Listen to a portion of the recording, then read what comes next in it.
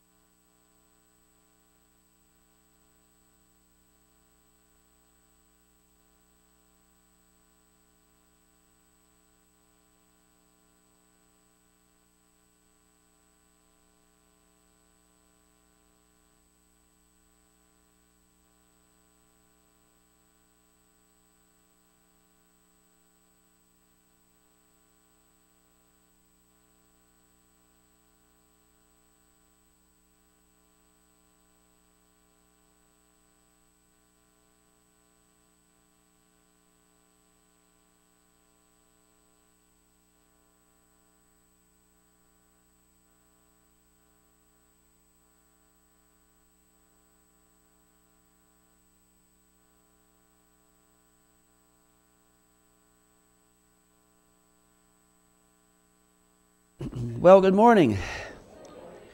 Good to see you who are here today. What about those who aren't, huh?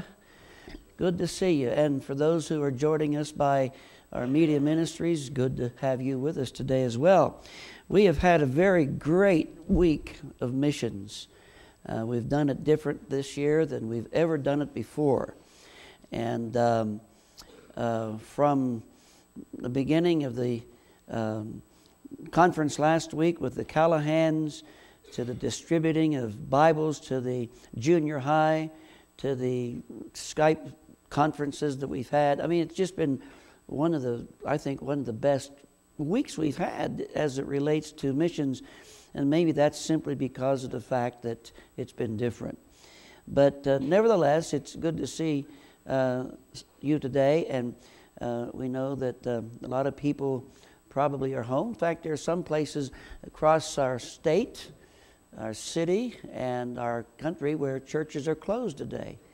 But we're here, and we're going to enjoy our time together with the Lord. We are delighted to have the Gravleys back with us. They are not old to us. They're not new to us. They're old to us. And just like the rest of us, they're getting older. But it's a delight to have them with us, and we started supporting them when they were in Romania, and now, of course, they're in administration out of Baptist Mid-Mission, and I predict that one of these days we'll be looking at Travis and saying he's the president of BMN, don't you think? I mean, I think that you're on that track, aren't you? You didn't mean to be. Well, that's usually how it happens, and we'll call the mission and let them know that you're on that track. But Travis, won't you come up and sit with us, and let's welcome the Gravleys back with us today. And how long has it been we've been supporting you folks? I don't know. I'd have to look in. That's a good question. I think it's been since the missions conference we came here in 2009 or something like that. Yeah. You may have been. We were talking about this earlier this week. You may have been one of that group. There was one missions conference we had where the missionary guests that we had with us so impressed the church that we usually had like 7 missionary couples come, but it so impressed the church that we had people come to us and say, let's support, and 5 out of the 7 were taken on support. Yeah. The other 2 weren't, because we already supported them. Yeah.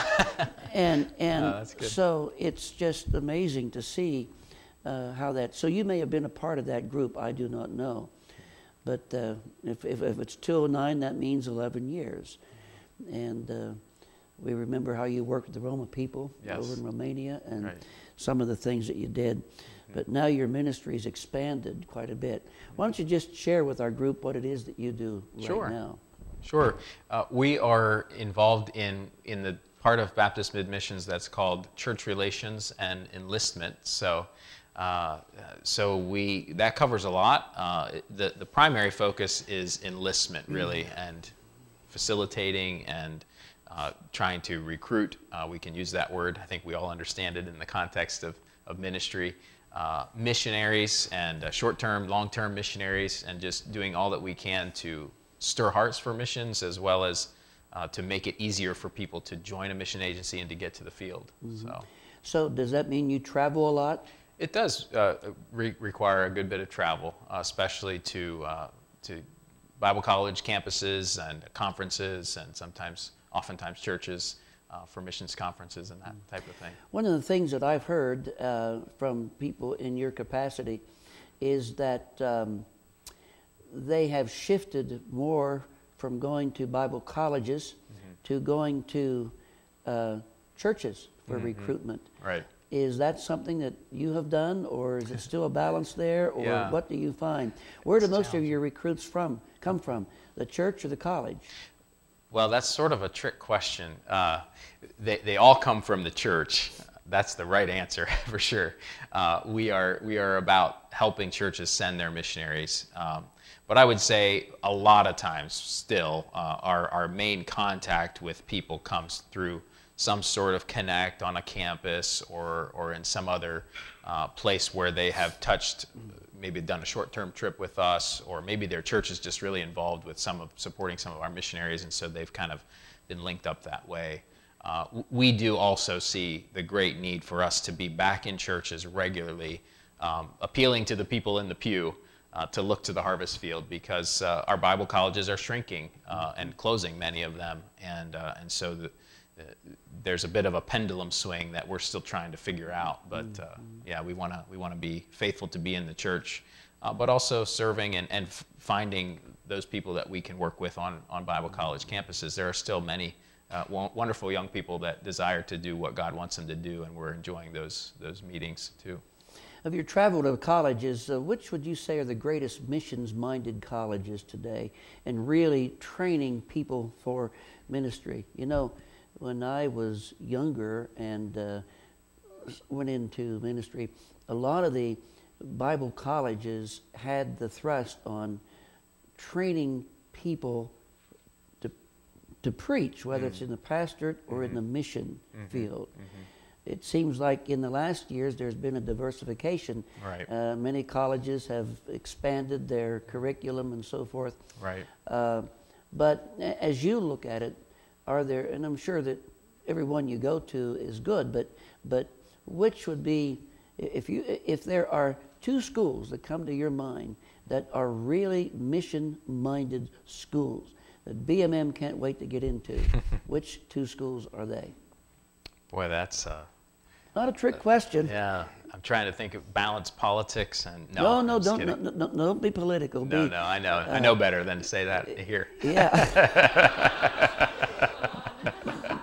Just tell the truth. Yes, sir. Yes, sir. What I mean is, like you said, we find all of them to have wonderful students and great faculty and great emphasis. I would say that two that kind of rise to the surface when it comes to really laser focused on ministry and missions would be Appalachian Bible College in Beckley, West Virginia. Still remains a very small school, but with a great heart and just a great emphasis. And then one that BMM has always been close with and has we have a lot of, probably the school where we have the most MKs enrolled would be Faith Baptist Bible College in Ankeny, Iowa. And they remain very, very focused on ministry and missions, so we're thankful for that. I've heard a lot of that school. I've never been there. I've met some people from there, and it just seems that that's what we continue to hear. Yes, sir. And trying to remember the name of the past president there that I've had some connections with recently. boy, don't get old. You forget things. He Afraid lives I in can't Florida help you. now, and he writes books. Okay. But that doesn't. That's that, all right. that doesn't relate to where we are today. But thank the Lord. Well, last week when we had Kevin Callahan here, out of 15 questions, we covered 3. Okay. And I'm not going to ask the same 3 questions that I asked him last week, but you got these, of course, in advance, so you've memorized your answers. And that's why I asked you 3 questions already that aren't on here. Yeah, that's true. I noticed that. But yeah, you noticed that. I do want to start with this because Kevin dealt with this last week, so I will overlap a little bit. Give a biblical description of missions and a missionary. Yeah. Talked about this with the young people last night, actually, a bit. And I would say, try to be concise. I would say the core of the activity of biblical missions would be making disciples. That's what Jesus says, go and teach all nations, making disciples of all nations. And so our focus has to be on the spread of the gospel, and it's taking root in the form of churches growing out of that effort, and those churches growing to maturity, following the commands of Christ and the model of Scripture and New Testament church model. And so that would be the core and the essence. Biblical missions is the sending out of the church's people that are qualified and that are burdened by the Lord and called by the Lord to reach people that don't have the gospel across the world, and making disciples in that place and seeing the church built and seeing the church matured into the many aspects that even we see on display here of the various ministries that you're involved in, and reaching the community and doing good and evangelistic efforts and so forth. So that's all involved, but at the core of it being that, sending out people to do that work. How important is missions to the individual Christian as well as the local church? In fact, what place should missions play in the local church program? Years ago, this is over, maybe 35 years ago, maybe 40 years ago. I had a pastor of a good church, it was IFCA church, who said, "I'm up to here with missions and missionaries." And that was a church that had a strong missions program. I do not know where he's gone since then, but I know where he is. He's with the Lord. And he stayed at that church for years. I don't know where the church has gone since then. But a lot of times today, particularly when we're living in a time when there seems to be financial issues in a lot of churches, when it costs a lot of money for young people to go off to Bible college, to train for missions, et cetera, sometimes the missions program is just sort of tacked on to the end of the budget, tacked on to the end of what the church does. So from the biblical perspective, what is the place of missions in the heart and the mind of the individual Christian as well as the local church? Yeah. Well, I think it really is, it needs to be primary, and the reason I say that, and again, we talked about this a little bit last night, I think that every Christian needs to come to terms with Christ's parting words to his people as he was ascending into heaven, there's a mission to be about. There is an effort of making disciples and being a witness unto me in Jerusalem, Judea, Samaria, and the uttermost part of the earth. So the individual Christian needs to not be looking at Christianity as simply programs at church, Awana program or whatever program at church, and this fellowship and this potluck here, and being in church. But being in church is essential. But it's about growing in Christ and making disciples of those in our family as well as people around us, and all working together toward that end. And then global missions is just an outworking of a church, a body of people that are focused on living out the gospel and speaking the gospel, and making that primary in making sure they're a part of a global effort to do that. And so I just it sounds simple, but I just have come back often to the appeal that we have as a mission agency, and I think that the Scriptures model is you ought to be praying, you ought to be giving, you ought to be going, and sending. I would add in, pray, give, go, and send. And I think that we need to be a part of that fourfold appeal of missions in some way or another. A couple of those parts we can do more than the others. Not every one of us is going to be actually packing up our bags and going, but we have to be praying, we have to be giving, we have to be sending if we're not going. And even if you're going, be a part of the praying, giving, and going and sending as well. So we all ought to be involved in those ways. We, as we speak, we have one fella, part of our congregation, out on the mission field. A couple of us were to go tomorrow to India, but we were told we shouldn't go from the people on that side. So we're going to reschedule it. Yesterday, one of our men was going to go down to Ecuador. You probably know that, to be with Carlene Piper and a team, and that was brought to a halt. We do know, Pastor Barry Yingling, right, out of our church. He is taking a group, and he's in Dominican Republic right now. Later on, there's about 10 from our church going to go to Dominican Republic. So I'm talking about short-term missions. What do you see as the value of short-term missions to the local church as well as to the individual, as well as to the missionary? Do missionaries like people to come for 2 weeks or a month? Yeah, that's a good question. Sometimes. Yeah, sometimes. That's a good answer, too. If it's carefully, you can see I'm very diplomatic here. Very political. He's just very political. What are you running for? What are you running for? No, nothing. But I appreciate the question. I think it's really important that we ask that question and that we think it through carefully. The value of short-term missions to the Christian as well as the church and the missionary.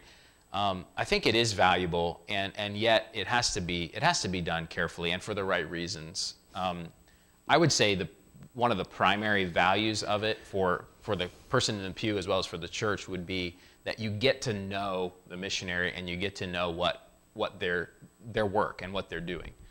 Because that way you can have a relationship of partnering or sending or both that is very meaningful, and that you understand and you're praying and your heart is in that effort, and you give more of your being to it. So being there, seeing it, especially a select group of people, from the church that will really be able to come back and share that vision with others. I think missionaries do enjoy having a visit from home, and they love the opportunity to sit down with people that understand them and that they can share fellowship with. So another primary motivation, I think, for short-term missions is to go and be an encouragement to those missionaries. And we've had people come when we were in Romania simply to paint rooms in our house and help us chop our wood and just to do stuff for us in our house that was a little bit more challenging over in Romania than it would have been here, or maybe that we just didn't have a lot of time to do.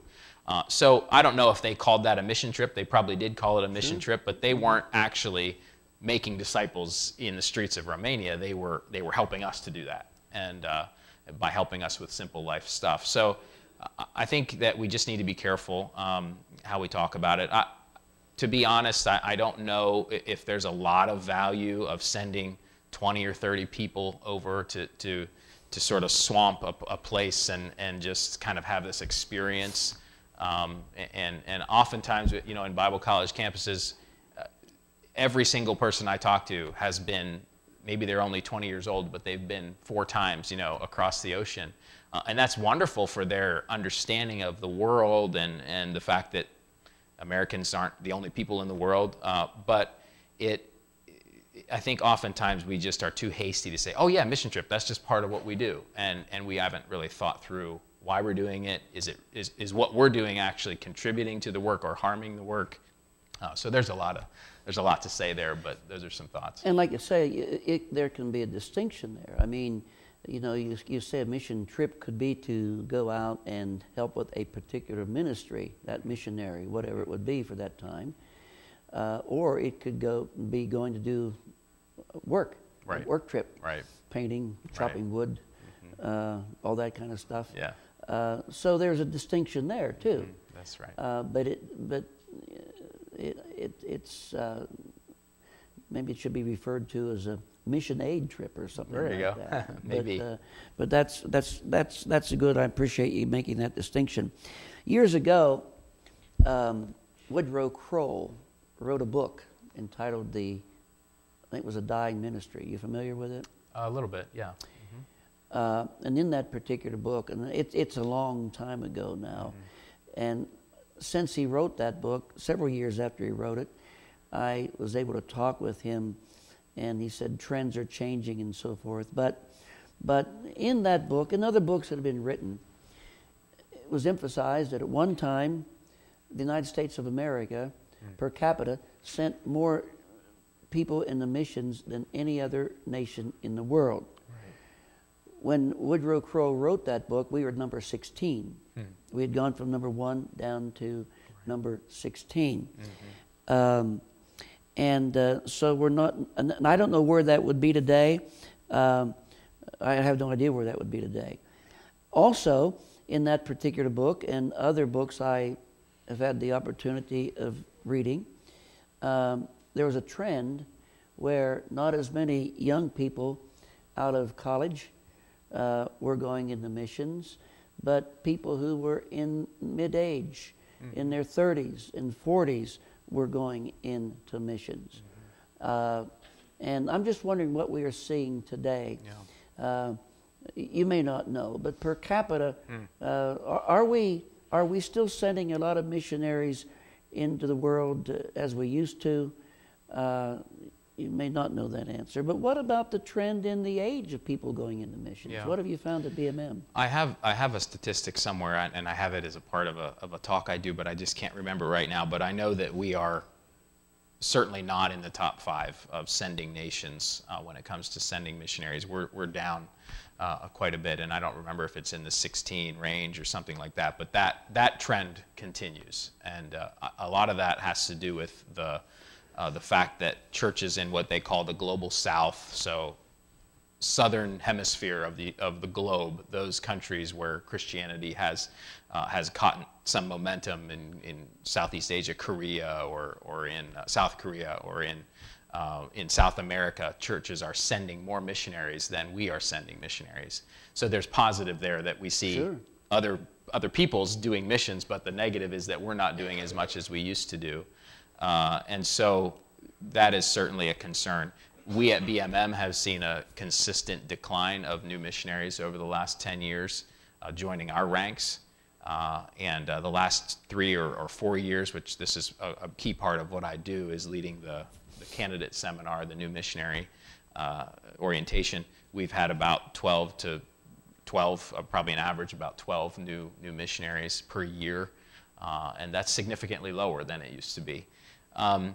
And I would say what we see are the average age being, we have some older, some younger, but I would say 28 or so is probably about the average age of the new missionary coming in, which is encouraging to me. That's not too old, but I love seeing the people that are, 10 years ago when I got out of Bible college, I knew I should have been a missionary, but it's taken me 10 years to kind of come to terms with that. I love working with those kind of people too, because they come with experience, they come with life experience, they come with some tread under them, so they have a bit of an advantage in a way to start the missionary process. But the younger ones do have different advantages. But anyway, that's what we're seeing. And I'm both encouraged with the people I work with and what I'm seeing, people obeying the Lord Jesus, but I'm discouraged in the fact that, one, the churches that I'm ministering in are fewer in number.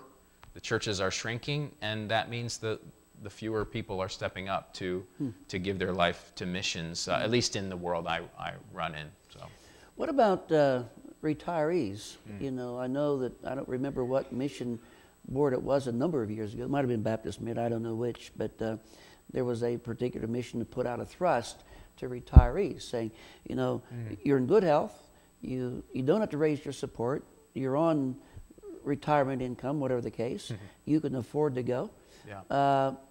What about that? Are Yeah. you seeing a response to that? I don't know that that was a focused push by us. It might have been before I got there, but I do see that there are oftentimes people that contact me and say, the Lord's blessed me with an early retirement, or my company's changing, and so I'm kind of forced into early retirement, and I just want to give my time to the Lord. And that's been very encouraging. We have a handful of families that are involved in that kind of work, and a lot of them just will go for maybe 5 months out of the year to, say, Peru, and work, and then the other, how many would that be? 7 months. They're back in the States doing reporting in churches, as well as just retirement type stuff, visiting with family and so on. But that is a very legitimate option, and we love working with people like that. Yeah. Hear people every now and then say, well, God's called me to be a missionary. What is a call to missions? Yeah, good question. That's why I ask it. That's sort of an ever a piece of how do I say it? That's a concept that I'm ever wanting to kind of understand and study myself. I've kind of been on both sides, just in my own mind of, well, no, there's no specific call. Everybody should go to the mission field.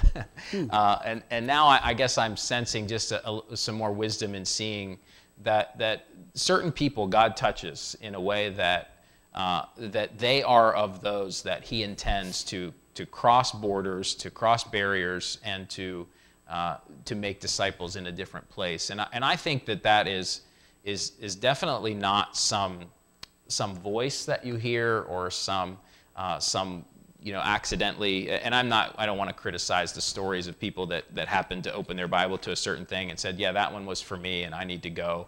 I think that God uses His people in the church. He uses church leaders like yourself and other leaders to come into people's life and say, you're gifted, and I think God would use you on the mission field. He uses those sorts of things. He uses His word to grow a burden in somebody's heart for reaching people that way.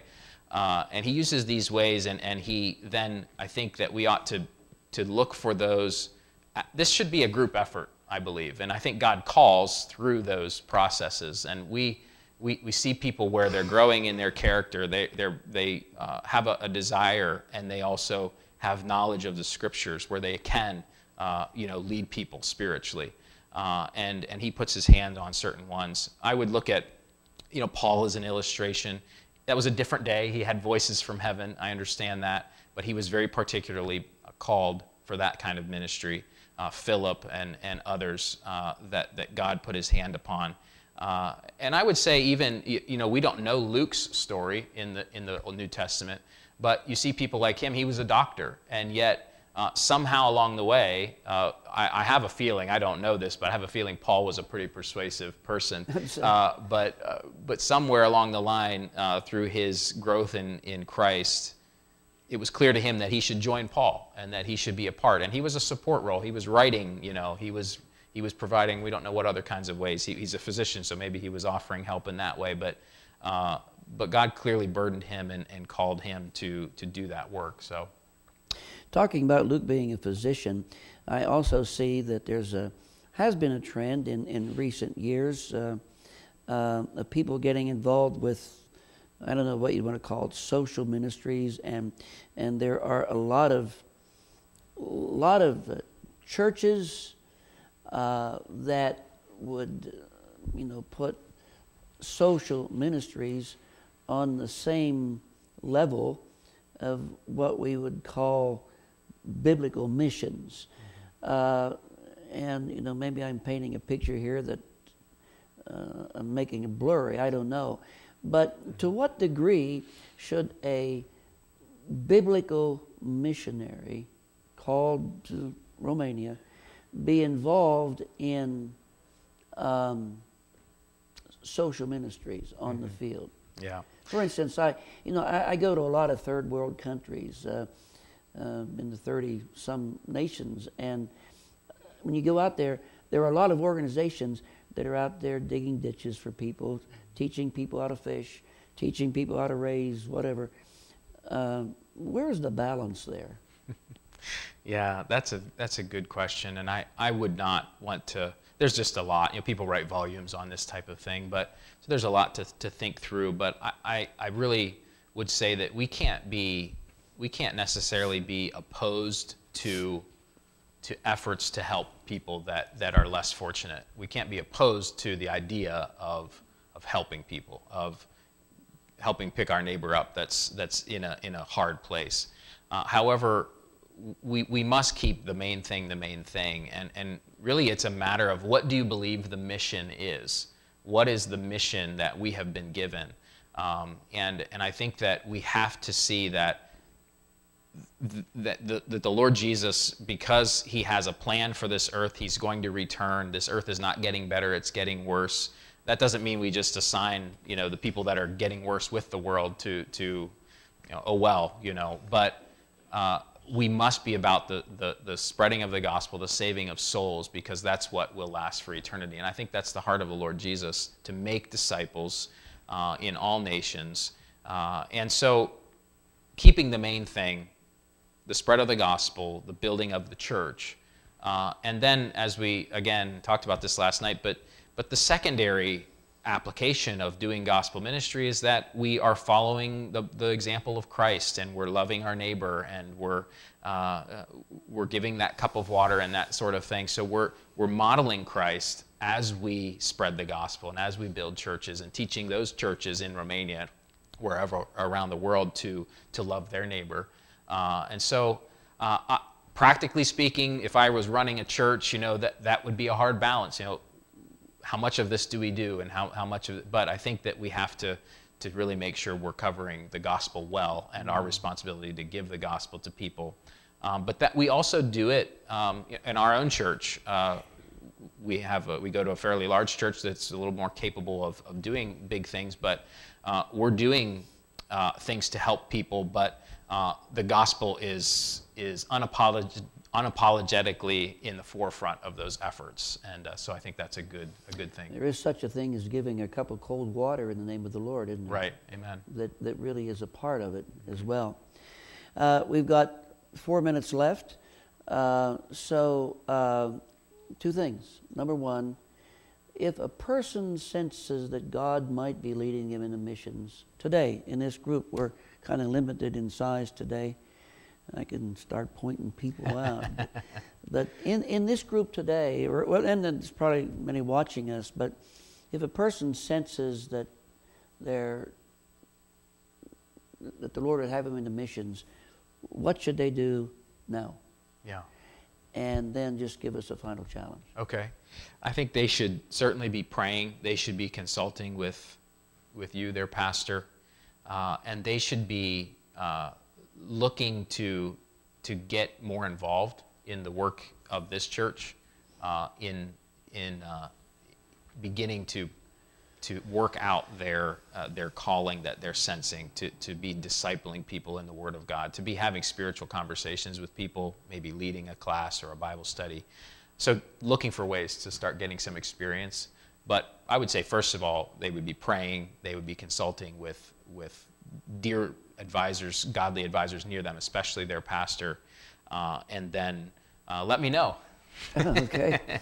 Be happy to start to ask them questions and think through other pieces of preparation that would be important. Oftentimes people have obligations that need to be cared for, debts or other things that need to be thought through, and beginning to make a plan that way. Final challenge, I would just say, keeping the main thing, which I think is a heartbeat of this church, and always been challenged to be here and to see the reaching out and the emphasis on the gospel. But don't be content to let pastor and let others be doing that. Seek ways for you yourself to be doing more for the sake of the cause of Christ, and whether that means sharpening up your Bible study and Bible knowledge skills, or whether that means actually using what you know of the Scripture to get into people's lives. It doesn't take long, even among us, to see the needs that people have spiritually, and to be willing and ready to try to meet those needs. Amen. Some of you may or may not know, but Travis's grandpa was a charter member of this church. founding member of this church. And did you knew that? I did, yeah. Okay. Yeah. Some of our people probably don't know that, but that's true. Travis, thank you for being with us. Thank we'll be you. hearing more from you the next sir. service. Let's pray. Father in heaven, as we come to you this morning, we do thank you and praise you for the God that you are and the way that you work in our lives. Thank you for Travis and Becky and their family and what they've been doing in missions over in Romania and now in an advanced way here in the home office. And I pray, dear Lord, that you'd continue to use them for your glory. And Lord, I pray that some of these questions that we've asked and answered today has found lodging in all of our hearts as we go forward from here. Now, Lord, prepare our hearts for the service that will follow. In Jesus' name, amen. Amen. All right. God bless. Thank you. Well, thank you, sir. Yes, sir. When will we